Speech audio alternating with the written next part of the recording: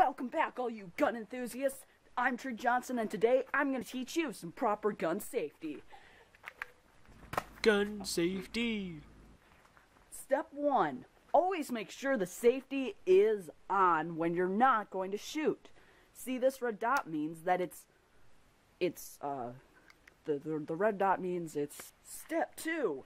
Never point the gun at yourself, or anybody for that matter. And if you are going to point it at someone and shoot them, make sure they deserve it. The worst thing you can do is to shoot someone who doesn't deserve it. Like Gerald over here.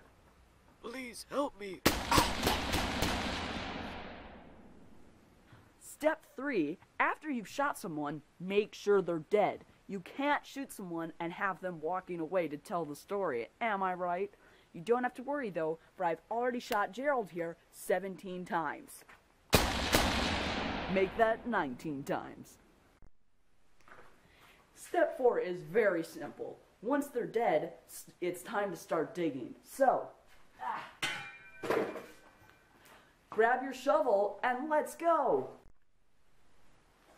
Alright, once you find your spot in the middle of the woods where nobody will find the body, it's time to start digging. So, when digging the grave, you have to make sure that there isn't a bulge in the ground for somebody to find. And feel free, once you're finished, to layer the ground with rocks and leaves to make it look more natural. Also, quick side note, if there are any witnesses, you have to get rid of them too. What's going on here?